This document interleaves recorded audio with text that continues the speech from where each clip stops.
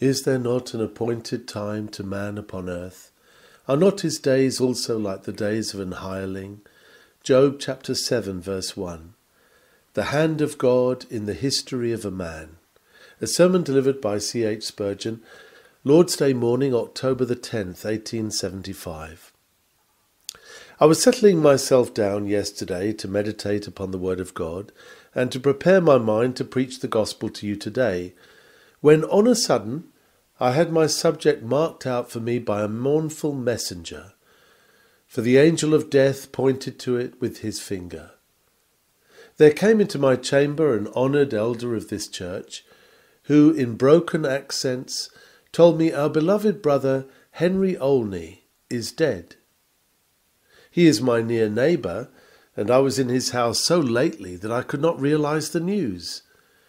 It seems that when he left the city at noon, he felt a severe rheumatic pain in his shoulder, and on reaching home he sent for a doctor, who prescribed a slight remedy and advised him to lie down. He did so, and with a gasp or two, he expired.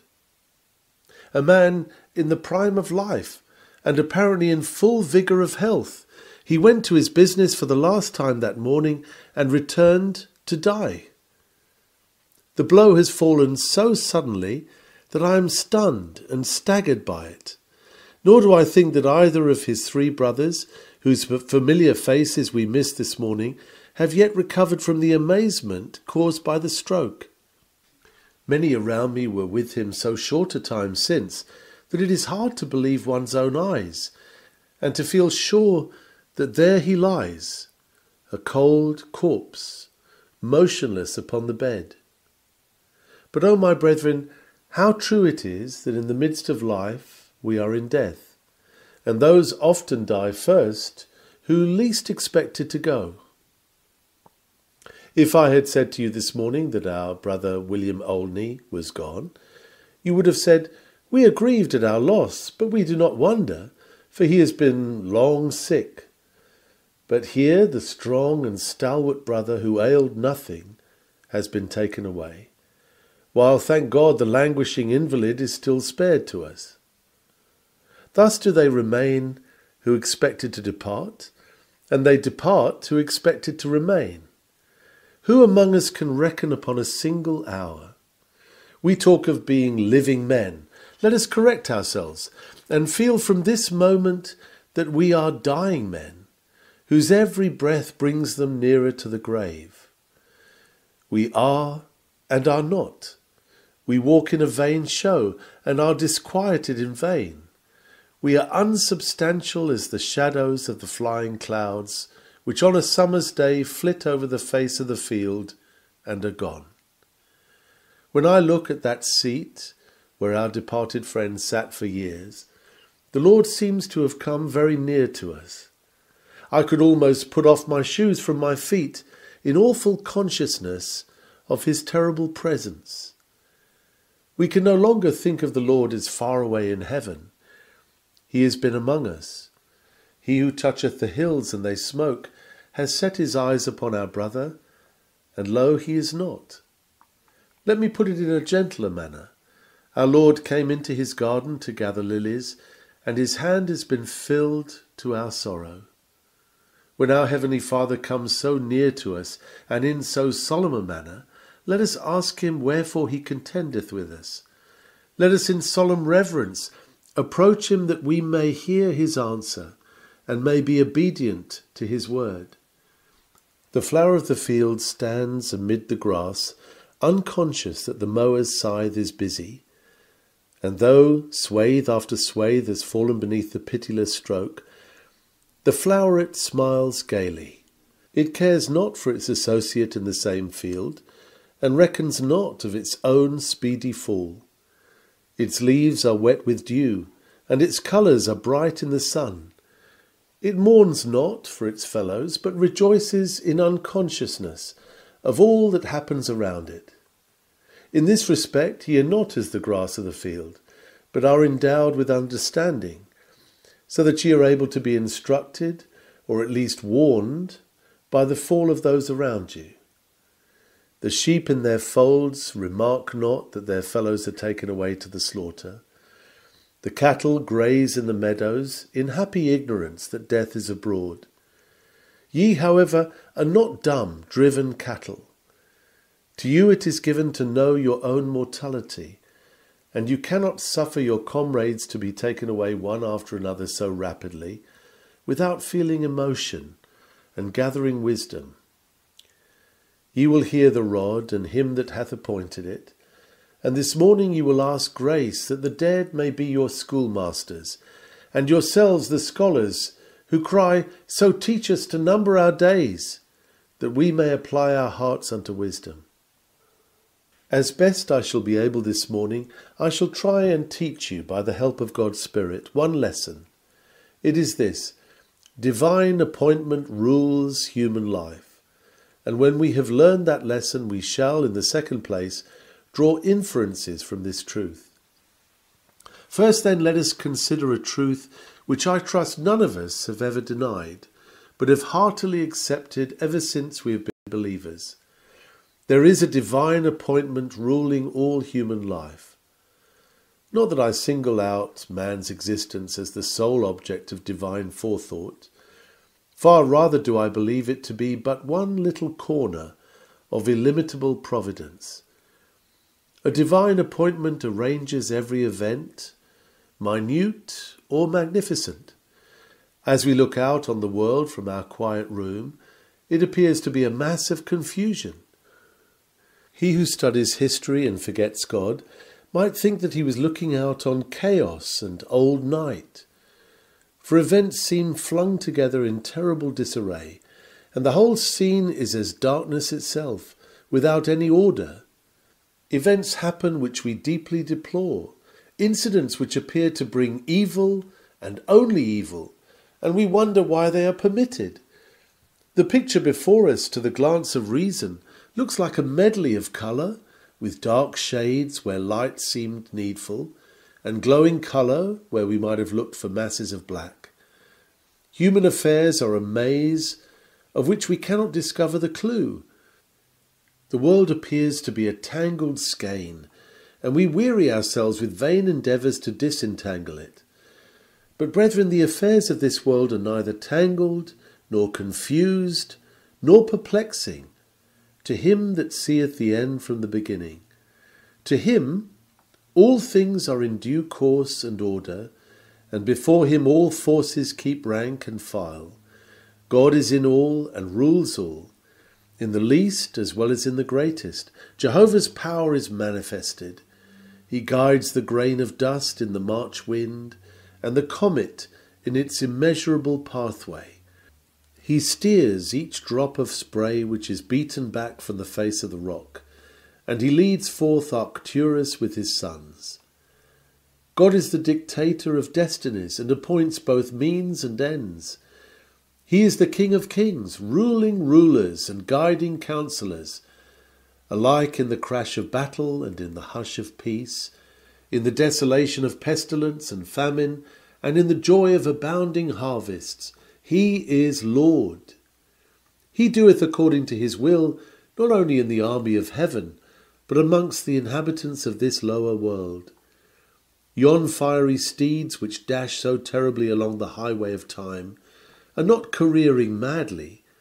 There is a charioteer, whose almighty hands have held the reins for ages, and will never let them go. Things are not in the hurly-burly which we imagine, but driven onward by a power which is irresistible, they are under law to God, and speed onward without deviation towards the goal which he designs. All is well, brethren. It is night, but the watchman never sleepeth, and Israel may rest in peace. The tempest rages, but it is well, for our captain is governor of storms. He who trod the waves of the Galilean lake is at the helm, and at his bidding winds and waves are quiet.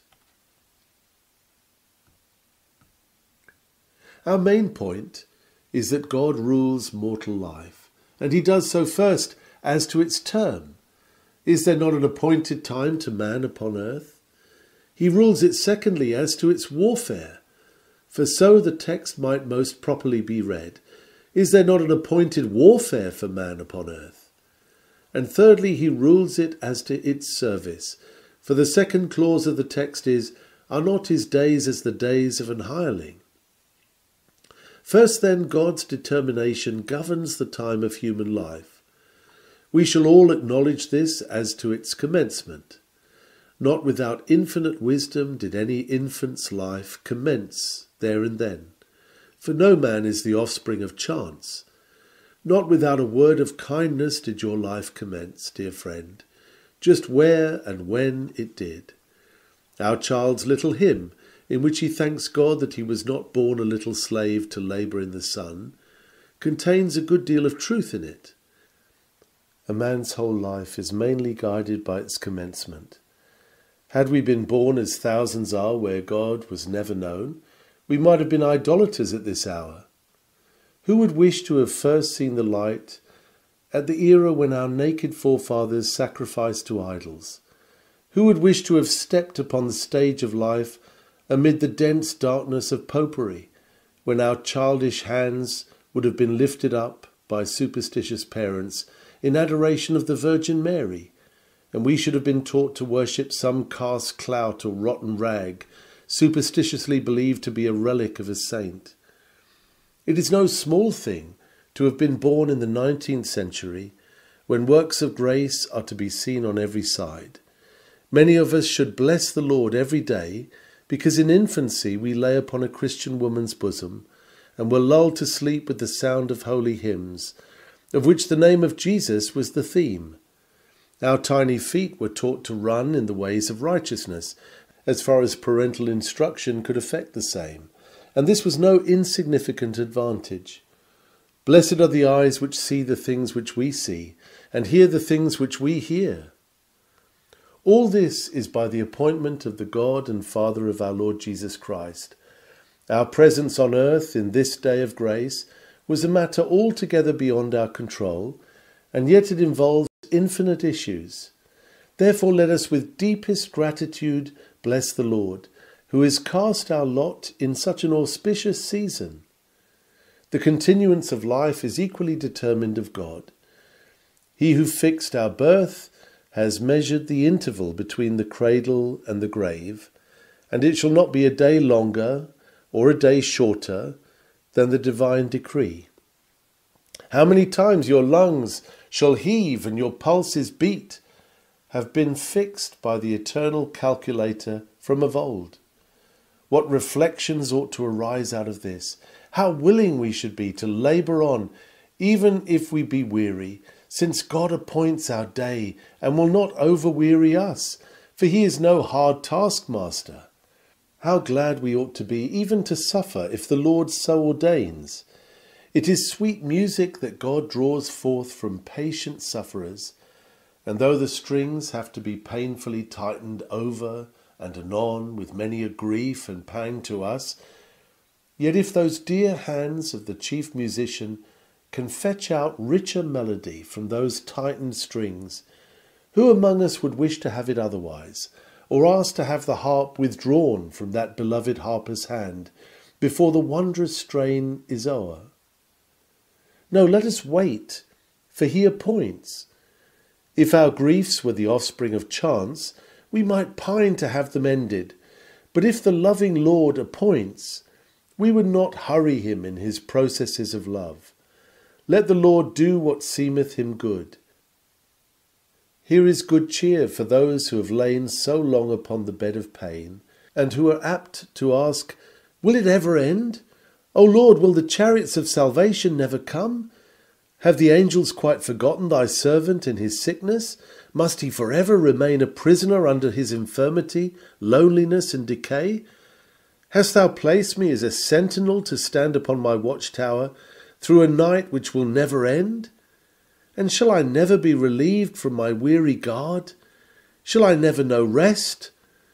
Must I forever peer into the dark, with these eyes so red with weeping?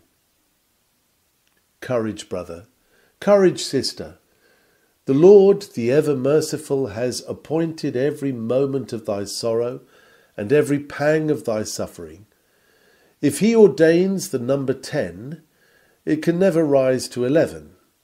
Neither shouldst thou desire it to shrink to 9. The Lord's time is best. To a hair's breadth thy span of life is rightly measured. God ordains all.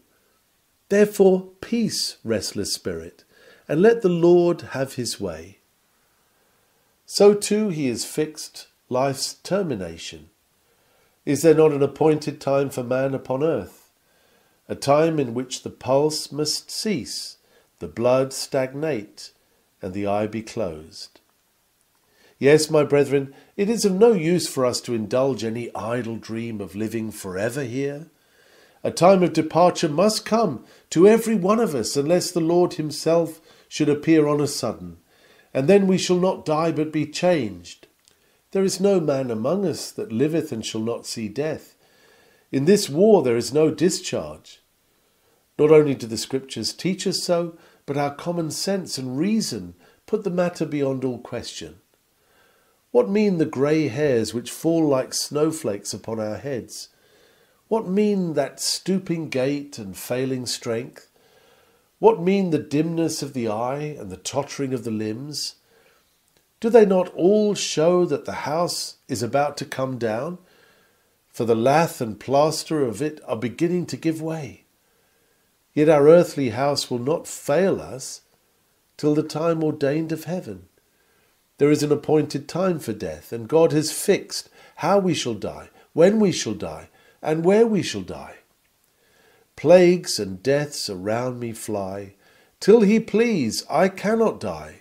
Not a single shaft can hit till the God of love sees fit. Diseases eager to slay are in ambush all around us, but none of their swords can come at us till Jehovah gives them leave. Behold, the Lord shall cover thee with his feathers, and under his wings shalt thou trust. Nor shall nightly pestilence nor midday destruction make thee afraid. What though 1,000 at thy side, at thy right hand 10,000 died? Our God his chosen people saves, amongst the dead, amidst the graves. We are immortal till our work is done. But that work will not last forever, and when it is concluded, we shall have fulfilled our day and shall receive our summons home. All this is true. None will venture to dispute it, but let us remember that it is true for ourselves at this moment. For you, my brethren and sisters, it is true while here you sit. Realize it, and do not look on others as dying men, while you yourselves are secure of long life. Be you also prepared to meet your God suddenly, for so you may be called to do. This fact is most solemn. We shall not live, but die, and that death may come at an instant.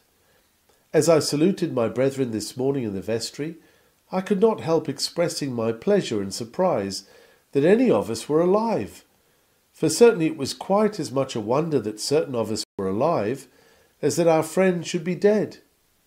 We might as readily have been taken away as he, and even more readily. God had ordained his death. He might have ordained ours. Be ye also ready, for in such an hour as ye think not, the Son of Man cometh. Yet this fact to my mind is most strengthening. The doctrine of predestination, when really believed, is like steel medicine, infuses a deal of iron into the mental system and builds up strong men. I am not such a predestinarian as Mohammed, who bade his soldiers rush to the fight.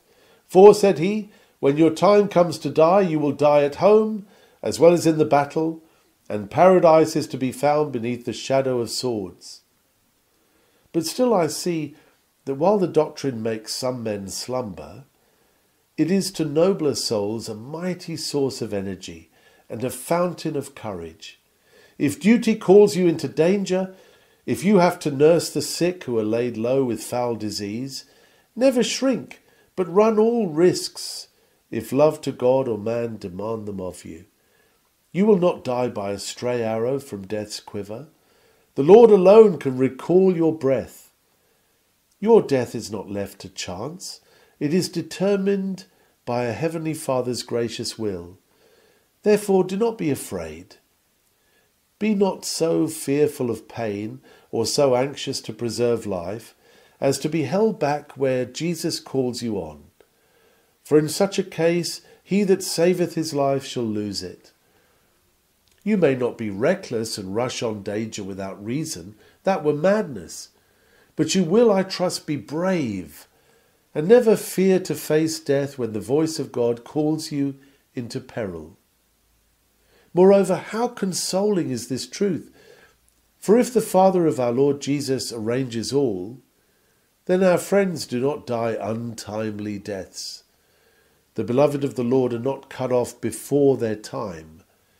They go into Jesus' bosom when they are ready to be received there. God has appointed the times for the ingathering of his fruits. Some of them are sweet even in early spring, and he gathers them. Others are as a basket of summer fruit, and he takes these also while the year is young. While yet another company needs to remain among us till autumn mellows them. Each class shall be gathered in its season. Now of all this we are by no means competent judges. We know nothing, for we are infants of a day. God knoweth best. It were better that our friend should die, as die he did, than that he should live, else had he lived. Be sure of that. Yes, God has appointed the commencement, the continuance, and the conclusion of this mortal life. But we must now consider the other translation of our text. It is generally given in the margin of the Bibles. Is there not an appointed warfare to man upon earth, which teaches us that God has appointed life to be a warfare? To all men it will be so, whether bad or good. Every man will find himself a soldier under some captain or other. Alas for those men who are battling against God and his truth. They will in the end be clothed with dishonour and defeat. I shall, however, speak mainly to the righteous, and truly their experience shows that life is one long struggle, from which we never cease till we hear the word, "Thy warfare is accomplished." Brethren, life is a warfare, and therefore we are all men under authority. No Christian is free to follow his own devices. We are all under law to Christ. A soldier surrenders his own will to that of his commander. His captain saith unto him, "Go," and he goeth, or "Do this," and he doeth it. Such is the Christian's life, a life of willing subjection to the will of the Lord Jesus Christ. In consequence of this, we have our place fixed and our order arranged for us, and our life's relative positions are all prescribed. A soldier has to keep rank and step with the rest of the line. He has a relation to the man on his right and to his comrade on his left, and he bears a relation which he must not violate to each officer, and especially to his commander-in-chief. God has appointed you then, dear brother, to be a father, or to be a son, to be a master, or to be a servant, to be a teacher, or to be taught. See that you keep your place. As a bird that wandereth from her nest, so is a man that wandereth from his place. In our appointed warfare, happy is the man who from first to last keeps in order with the forces of the Lord of hosts, and cheerfully fulfills the divine purposes. As we have a warfare to accomplish, we must expect hardships. A soldier must not reckon upon ease. During a campaign, he has neither house nor home. Perhaps last night he pitched his tent in a happy valley, but he must up and away, and his tent must tomorrow be exposed on the bleak mountainside. He has renounced the luxuries of life and the joys of repose. Forced marches, light slumbers, scant fare, and hard blows are his portion. He would be foolish to look for ease and enjoyment during a campaign. O ye sons of men, The Lord has appointed life to be a warfare. Wherefore then do you wrap yourselves about with silken garments, and sew pillows for all armholes, and say to yourselves, Soul, thou hast much goods laid up for many years. Eat, drink, and be merry. Ye must not do so. And if the Lord by trial prevents your doing so, ye must not quarrel with him, but must feel that each treatment must be expected in this war.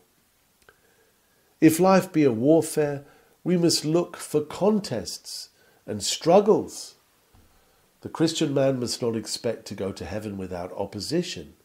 A soldier who never meets an enemy at all is not renowned. We count his valour light and reckon him to be as some vain carpet knight, whose best delight is but to wear a braid of his fair lady's hair. The man who is scarred and gashed, maimed and wounded, he is the hero to whom men pay homage. You must fight if you would reign.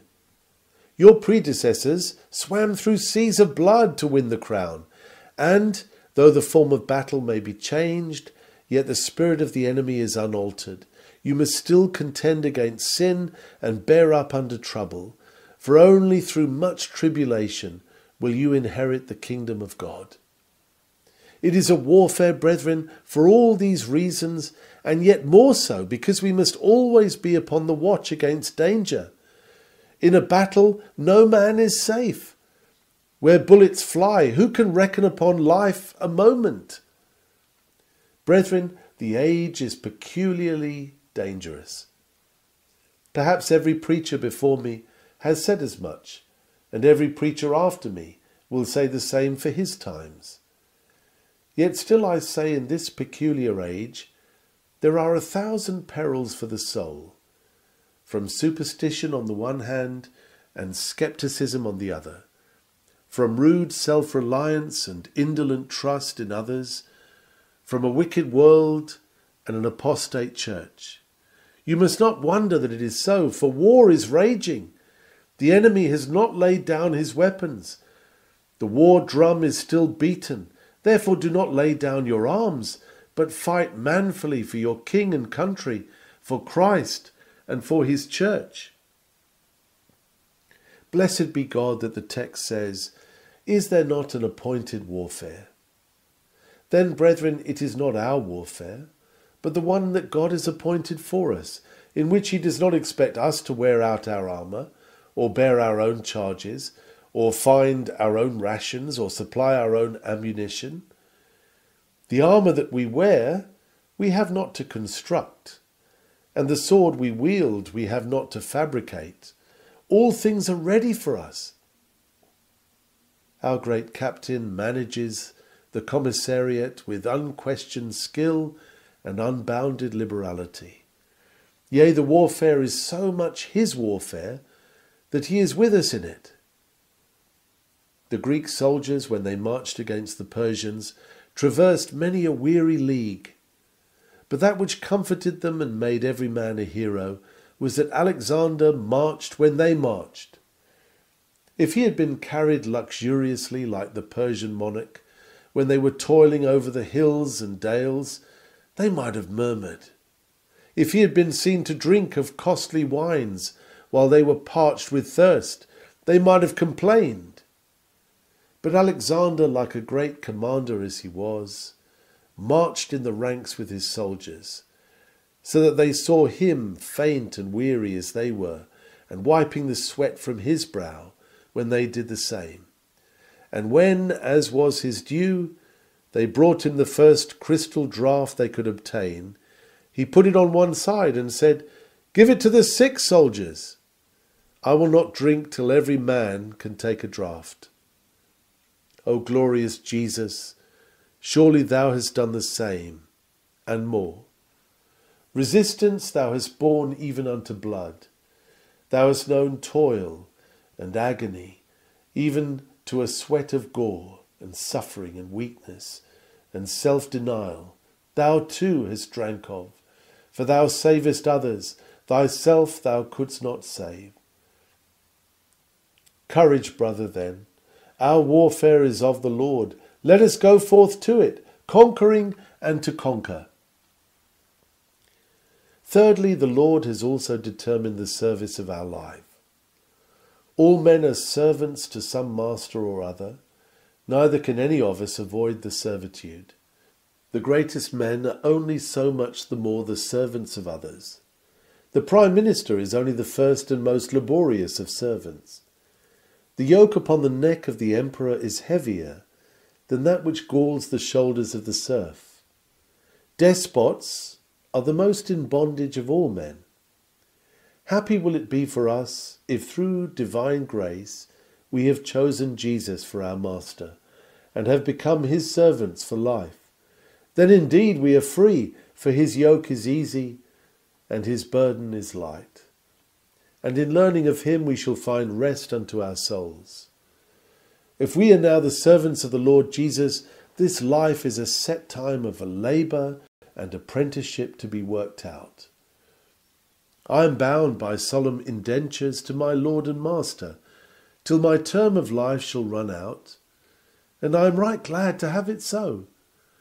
Jacob, when he had served 7 years, was glad to serve 7 more for the love of Rachel. And we, for love of Jesus, would serve 70 times 7, if he desired it. But even then the longest term of life would have an end, even as ours also will. Here below our term is fixed, even as the days of an hireling. Now a servant who has let himself out for a term of years has not a moment that he can call his own, nor have any of us, if we are God's people. We have not a moment, no, not a breath, nor a faculty, nor a farthing that we may honestly reserve. We have transferred ourselves to Jesus Christ forever, and we belong wholly to him. A servant does nothing of his own head. He does what his master tells him. This also is our condition. We have an appointed service, and we receive orders from our Lord, which orders are our law. A servant has his occupations prescribed. He may have to work indoors or outdoors. He may have to be near the house or far off in the field. He may be sent on errands or bidden to stay at home. But he does not choose his labour or the place of it. He accepts what is chosen for him by his superior. Are we not glad to have it so? Does not our heart say, anything, everything for Jesus? That should be our spirit. The servant, moreover, expects to be sometimes weary and spent. Is it not natural? To a servant who applies for your situation and says, I do not expect to work hard, I want large wages and little work. You would say, yes, there are many of your mind, but I shall not employ one of the sort if I know it. Your Lord and Master thinks the same. You must expect to toil in his service till you are ready to faint, and then his grace will renew your strength. A servant knows that his time is limited. If it is weekly service, he knows that his engagement may be closed on Saturday. If he is hired by the month, he knows how many days there are in a month, and he expects it to end. If he is engaged by the year, he knows the day of the year when his service shall be run out. As for us, we do not know when our term will be complete, but we do know that conclude it will. Therefore we would live in view of that conclusion. It is as well that the Lord has not told us when the appointed end will be, or we might have loitered till near the close. But he has left that period unrevealed, that we may be always labouring and waiting for his coming. Nonetheless, is it sure that there is an appointed time, and our work will come to an end. The hireling expects his wages. That is one reason for his industry. We too expect ours, not of debt truly, but of grace, yet still a gracious reward. God does not employ servants without paying them wages, as many of our merchants now do. His own children they are, and therefore they would be glad enough to serve without a hope of wage. But that is not God's way. He prefers that they also should have respect unto the recompense of reward. While the child's relationship shall be carried out with blessed liberality, so shall the servant's relation too, and wages shall be liberally given. Let us look forward, brethren and sisters. Let us look forward to the great day when the master shall call his servants together and give them their wages. The reward, if it were of debt, would be a very scanty one, and in fact it would be none at all, for we are unprofitable servants. But the wages being of grace, there is room for giving every man his penny, room for giving to us exceeding abundantly above what we ask or even think. There I leave the subject of service.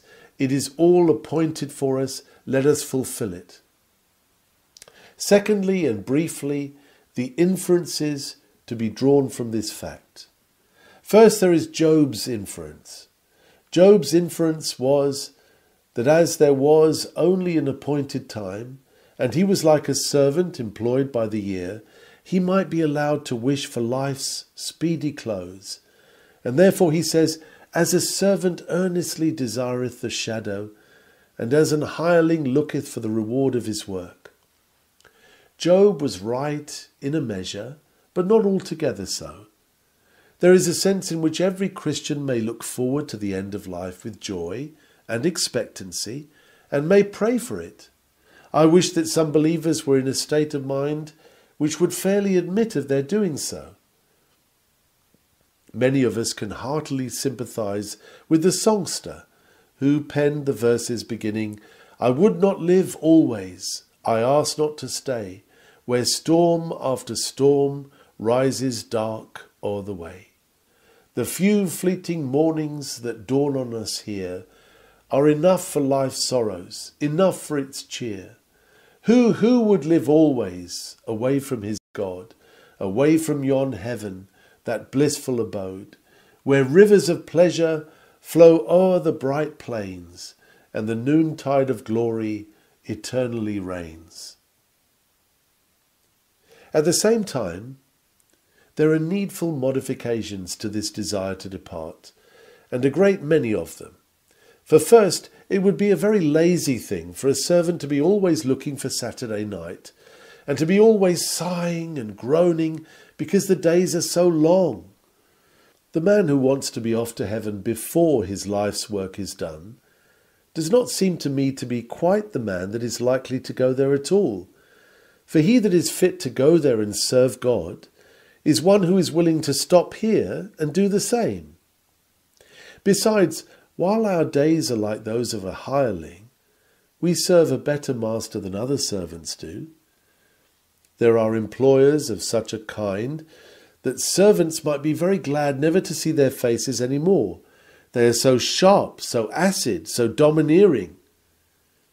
But our master is love itself. Blessed be his name. His service is perfect freedom. We are never so happy and never so truly helping ourselves as when we are altogether serving him. For my part, I can say of him that I love my master.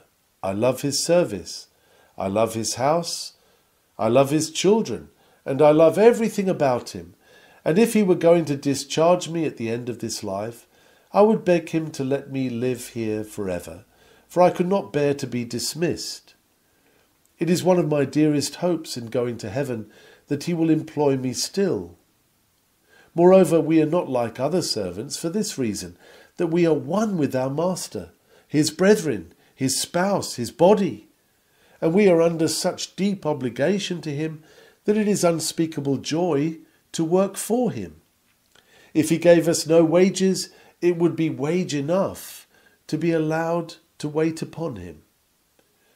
For why, O blessed Jesus Christ, should I not love thee well, not for the sake of winning heaven or of escaping hell, but because of thine own sweetness, goodness, and dear love to me? Ought I not to be thine forever? Yes, yes.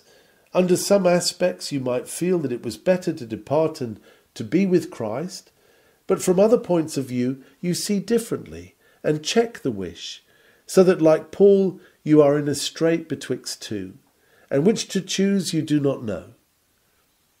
It is a great mercy that the choice does not lie with you. All things are settled for you. Thus you see, there are facts which modify Job's inference and forbid our excessive longing to close life's weary day.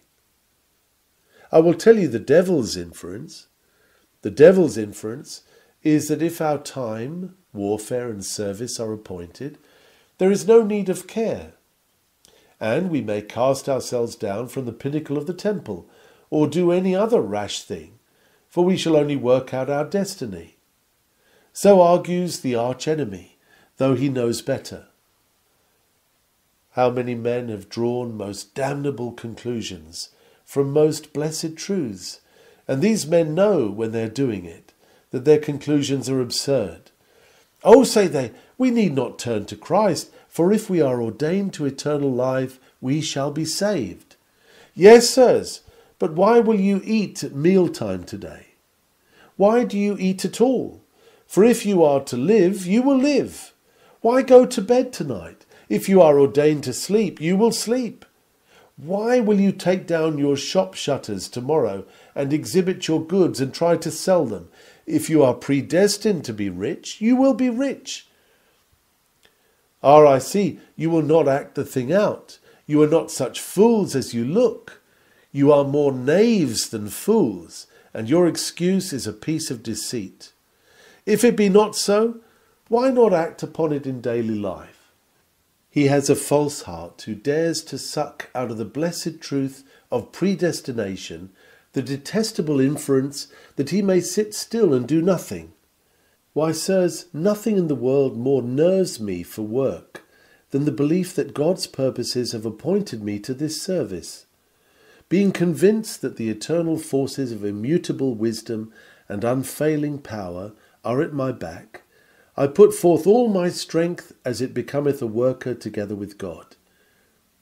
The bravest men that ever lived, like Cromwell and his Ironsides, believed in God's decrees, but they also kept their powder dry. They relied upon everlasting purposes, but also believed in human responsibility, and so must you and I.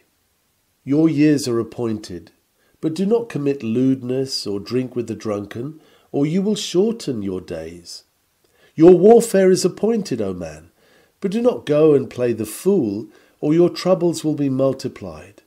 Your service is allotted you, O believer, but do not loiter, or you will grieve the Spirit of God and mar your work. I will now give you the sick man's inference. Is there not an appointed time to men upon earth? Are not his days also like the days of an hireling? The sick man, therefore, concludes that his pains will not last forever, and that every suffering is measured out by love divine. Truly disease is a bitter draught, but Jehovah Rophi often prescribes it as a medicine for spiritual disease. When the Lord knows that the appointed affliction has wrought out all his purposes, he will either raise up the patient to walk among the sons of men again, or else he will take him to his bosom in glory. Therefore let him be patient, and in confidence and quietness shall be his strength. Next comes the mourner's inference, one which we do not always draw quite so readily as we should. It is this: my child has died, but not too soon. My husband is gone. Ah, God, what shall I do? Where shall my widowed heart find sympathy? Still he has been taken away at the right time. The Lord has done as it pleased him, and he has done wisely. If you have not yet come to mourning over the dead, but have every day to sympathize with a living sufferer who is gradually melting away amidst wearisome pain and constant anguish, ask grace to enable you to feel it is well. It is a grand triumph of grace when the heart is neither stoical, unsympathetic, nor rebellious, when you can grieve but not rebel in grieving, mourn without murmuring, and sorrow without sinning. Pray for some who have this trial. Pray for them, that grace may be perfect in their weakness. Furthermore, let us draw the healthy man's inference. Do you know what inference I have drawn from the sudden death of my friend? I thought, in a moment it struck me, if I had died last Saturday afternoon instead of Mr. Henry Olney, should I have left all the concerns that I have in hand quite in order? I have no end of business, too much a great deal, and I resolved I will get all square and trim, as if I were going off, for perhaps I am. Dear brother, I want you to feel the same. You are a healthy man, but be prepared to die. Have your will made and your account squared, and fit for your successor to take up. What thou doest, do quickly. Have your will made, and if you are wealthy, do not forget the Lord's work. Mr. Whitfield used to say, I could not sleep at night if I had left my gloves out of their place. For, said he, I would leave everything in order. Trim the ship, brother, for you know not what weather is coming. Clear the decks for action, for no one knows when the last enemy will be in sight. Your best friend is coming. Make ready for his entertainment. Be as a bride adorned for her husband, and not as a slattern who would be ashamed to be seen. Lastly, there is the sinner's inference. My time, my warfare and my service are appointed, but what have I done in them? I have waged a warfare against God, and have served in the pay of the devil. What will the end be? Sinner, you will run your length, you will fulfill your day to your evil master. You will fight his battle and earn your pay. But what will the wages be? The end cometh, and the wage paying. Are you ready to reap what you have sowed? Having taken sides with the devil against yourself and against your God, are you prepared for the result? Look to it, I pray you, and beseech the Lord through Jesus Christ to give you grace to escape from your present position and enlist on the side of Christ. I ask you, sirs, who are sitting in this gallery here, and who have not believed in Jesus, and ye men and women all over this building who are unregenerate, if instead of the decease of the brother who has fallen, I had to speak of your death, where must you have been? We are not among those who would have read a hypocritical service over you and thanked God that you were taken if you died in sin. We would not have insulted the Most High by saying that we ourselves hope to die in that fashion. We dare not so have blasphemed the majesty of heaven. You know we should have laid you into the grave very silently, with many a tear, more salt than usual, because deep down in our spirit there would have been that dreary thought, he died impenitent, he died unregenerate, he is lost, he is lost. Weep not for our brother, smitten in his prime, whose children mourn him. Weep not for him, though his sorrowing wife bends o'er his corpse, and cannot persuade herself that his spirit is gone. Weep not for him, but weep for those who have died and are lost forever, driven from the presence of God. In their eternal warfare there will be no discharge, and in their dreadful slavery there will be no end. For there is no appointed time for man when once he leaves this earth. Time is over, and the angel who puts one foot upon the sea and another upon the land swears by the eternal that time shall be no more.